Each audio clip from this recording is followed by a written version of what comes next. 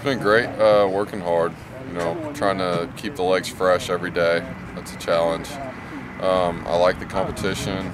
It's nice to be in an open competition, battling every day. Waiting for that waiver has been a little bit of anxiety there. Trying to, just keep my head up, keep competing every day. I learned how to deal with a lot of adversity. Coming out of high school, they pushed you very hard to hit your full potential, and being behind a guy like Quinn Sharp, who's probably going to be drafted this year, made me learn a lot about myself and kicking in general. It made me a much better player.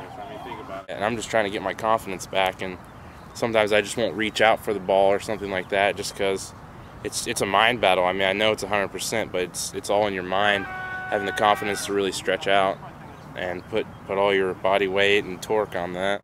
I mean, if you think about it, that's the way it is every time. You go out there in a game, I went through it in high school. If I missed a kick, I was under the gun for the next 2 hours. So I love it, and you can't play this position if you don't love it. And you got to love the competition. And you think about it the way I see it, even if there wasn't anyone here in my competition, I'd be in competition with myself. So you've always got to be looking for ways to be better. And so bringing someone else in, they brought 3 people in since I was here my freshman year. That's only a way for me to get better. And I know everyone at this level strives to be the best, but there's always going to be competition. Even if you're the starter on your team, you're going to have to look at people on the other team as competition because you want to be the #1 guy everywhere. So I love the competition, and I accept it. Like he said, like Matt said, it's what you want. It's what you play the game for. Or if you didn't do this, you'd probably go.